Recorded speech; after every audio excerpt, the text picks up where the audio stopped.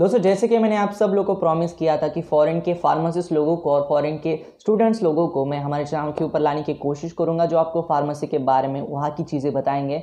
ये हमारे जो ट्राई फाइनली सक्सेसफुल हो गया। आज की वीडियो में मेरे साथ है नैसी, जो कि वैंकूवर सिटी कनाडा में करंटली रही है पिछले 1 साल से।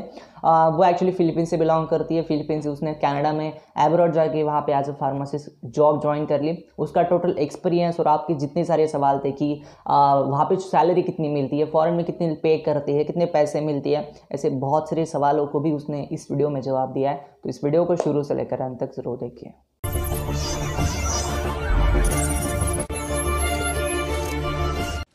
Hi everyone, my name is Nas. I'm a pharmacist here in Canada, and I would like to take this opportunity to thank Vishal for inviting me in his channel. So yes, let's start with the first question. So my first question to Nassie is, what you do as a pharmacist in Canada? Because if I think about the pharmacist in India, there would be a clinical pharmacist and hospital pharmacist only in the higher hospitals or only in the metropolitan cities. But if I think about the pharmacy field in Canada, there is wide much scope there. So I would like to just know what the responsibilities you handle, you work you do as a pharmacist in Canada.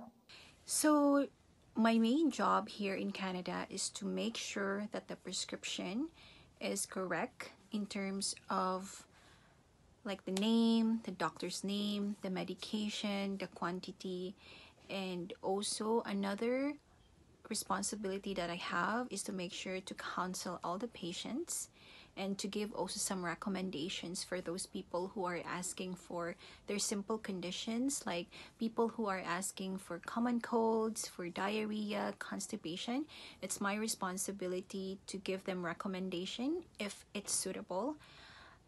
It's also my responsibility to contact the doctor if there's any issues with the prescription as well, just to make sure that before I give the medication to the patient, it is appropriate. So say for example, if I see some drug interactions with the medication, it is my responsibility to either call the doctor or to fax the doctor. So that's what I do as a pharmacist as well. We also have some professional services that we do, one of which is to give injections to the patient. Also, we do medication review as well to the patient, so that's also one of our professional services that we provide to the patient. So yeah, but basically overall, we fill prescription, counsel, give recommendation, talk to the doctor, talk to the patient, and give other professional services. So that's what we do as a retail pharmacist here in Canada. So my next question to Nassie is, what is the reason that you think the Canada is very much important, very much attractive country for the pharmacy students from India and many of the abroad countries? Because if I think about the best countries for the pharmacy students, there would be a USA, Australia, but most probably 70 to 80% students choose Canada as their first option. So what the reason do you think the people choose Canada in their first opinion for abroad studies or abroad job? So I think one of the reasons why a lot of people would want to Canada, and even myself before, a few years ago, the reason why I wanted to come here to Canada because of the quality of life. Canada is, I think, #1 in terms of quality of life. So I think that's one of the main reason why people would want to start a new life here in Canada. And of course, not to mention, is we also have a good pay as a pharmacist. So that's why I think that's the reason why a lot of people would want to come here in Canada.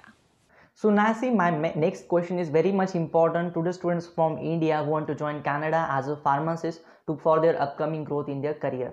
So you were in the Philippines, then you moved to the Canada since last 1 year. That's right. Then what are the examples, what are the name of the exams that you gave as a pharmacist to become a pharmacist in Canada? Can you enlist a few names of the exams so that students from India would help them that which are the exams are required, so that they will chase that exams, deadlines, exam date and all this, and then they will be easy for them to get into Canada very much accurately. So there are 3 major exams that you have to do in order for you to become a pharmacist here in Canada. One is the PBC evaluating exam. The second one is the PBC MCQ and the PBC OSCE, which is the part B of the licensure exam. So these are the three major exams that you have to pass, and these are also the three exams that are really hard to pass. So you really have to work on it, and you really have to give so much time and preparation in order for you to pass. And one additional exam also is the jurisprudence exams. Basically, this is the law exam that you have to do wherever province you want to choose to become as a licensed pharmacist. So Nassie, my next question to you is about the money, because money is the thing for which we work 8 or 9 hours a day, and Indian students especially are very much excited about the USD dollars, Canadian dollars salaries, because the salaries in Indian currencies becomes very huge. So can you give just a assumption, or you can just practically tell the what are the salaries are provided for a pharmacist in Canada? I know the salaries are different from state to state, United States, Canadian dollars are different, but you can just give us a assumption, you can just tell us the average salaries of the pharmacists in Canada, so that the student from India would be really excited about this topic. Well, it really depends. So it depends on the province, and it depends on which area in the province you're working. So say for example, here in the lower mainland in British Columbia, the starting would be around $38 an hour. And as you go further away from the city, it can actually go up to $55 an hour. So it's somewhere like 5 hours or 6 hours from the city. So that's the range of the salary here in British Columbia. In Toronto or in Ontario, that's another province, it's still the same range, about $35 to $40. And if you are also farther away, it can go up to like $60 an hour.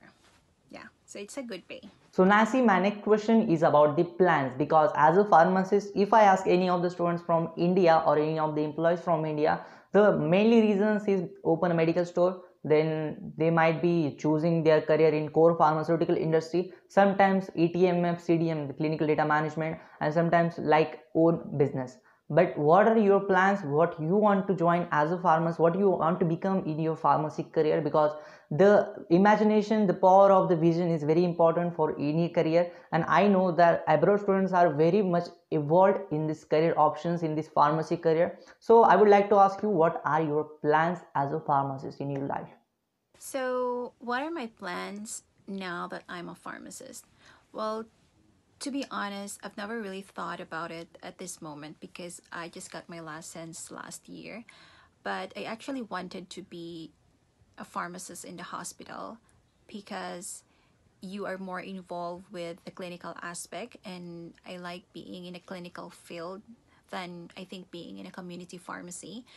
But it's hard to get in a hospital pharmacy, so you really have to work on your credentials, and it's something that I'm planning to work on to have more like educational or other health services information, because you should not only well knowledgeable, but you also have to have something that would, make you different from the rest of the candidate. Because every year I think there's only about 15 to 20 candidates that they're picking out of the 100 applicants, so it's very competitive. So that's one of my goals, to become a hospital pharmacist.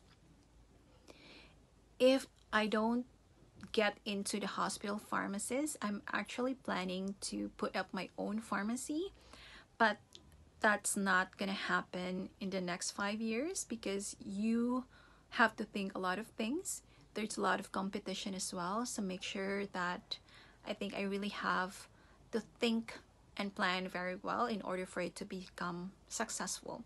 So yeah, either a hospital pharmacist or to have my own pharmacy. So that's my goal in the next 5 years. So Nassie, my last question to you is why you choose pharmacy as your career? Because if I ask any of the students from India that why you are in the pharmacy field, then there would be several reasons that it was my family decision. Sometimes there would be a group problem, because in India, if you don't have a marks above 150, you are not eligible for science courses or sometimes engineering courses. So there would be various types of reasons to choosing pharmacy as a career. Sometimes pharmacy is just a second option for many of the students. That was because the Indian pharmaceutical industry suffers so much for this reason. So I would like to ask you that what was the reason in your career that you choose pharmacy as your lifetime career option? What things you see in pharmacy option? Well, to be honest, it's not actually my first choice. It's actually my parents' choice, because if you came from an Asian country, I think you would agree with me that you just follow whatever your parents wanted you to be. And so basically that's what my parents want me to become. When I was in high school, they wanted me to become a pharmacist. So as an obedient daughter, I just followed, like, okay, sure, I can do that, because anyway, I don't really have a course or a career that I want in my mind that time. So I just said, okay, sure, I'll become a pharmacy. But at the back of my mind, I also wanted to become a doctor. So I said, why not? It could be my pre-med course. But well, obviously I didn't become a doctor, but I became a pharmacist, and I didn't regret that I became a pharmacist. For me, it's a great career. You can do a lot of things. You can work in a community pharmacy, hospital, you can be a teacher, you can be a regulatory pharmacist, or you can put up your own business as well. So it is something that the career is very broad. There's a lot of opportunities, and I think being a pharmacist is a great career. You don't get make your hands dirty just to make money, and it's not so much physical job. It's more of, like, I think, mental job that you should have. And of course you should really be very good with people as well, because you'll be talking to a lot of people every single hour of the day, especially if you're working here in a pharmacy as a pharmacist, if you know what I mean. So yeah, I think I answered all the questions, and I hope you guys are more now knowledgeable of what it's like to work here in Canada. So दोस्तों, ये था आज का video and करने से पहले अगर आपने मुझे इंस्टाग्राम के ऊपर फॉलो नहीं किया तो आप मुझे इंस्टाग्राम के ऊपर फॉलो कर सकते हैं। नासी के वीडियोस की, नासी के चैनल की लिंक्स मैंने आपको डिस्क्रिप्शन बॉक्स में दी है, तो उसको भी सपोर्ट दिखा, वहाँ पे जाके सब्सक्राइब कर सकते हो आप। वो भी अब्रॉड स्टूडेंट्स के लिए वीडियोस बनाती है, लेकिन वो इंग्लिश में है, तो आपके लिए इंग्लिश अगर ईजी लैंग्वेज है तो आप उसके चैनल को जरूर चेकआउट कर सकते हैं। अभी वो इनिशियल डेज में ही है, उसके लगभग 200 सब्सक्राइबर है। ये था आज का वीडियो एंड करने से पहले अगर आपने चैनल को अभी तक सब्सक्राइब नहीं किया है तो आप मुझे चैनल को सब्सक्राइब कर रहे, उसके साथ चैनल को लाइक कर रहे, वीडियोस को कमेंट करें अच्छी सी, ताकि मुझे पता चले कि जो कोलैबोरेशंस मैं बना रहा हूँ आपके लिए हेल्पफुल है या नहीं। और धन्यवाद दोस्तों ये वीडियो देखने के लिए, धन्यवाद।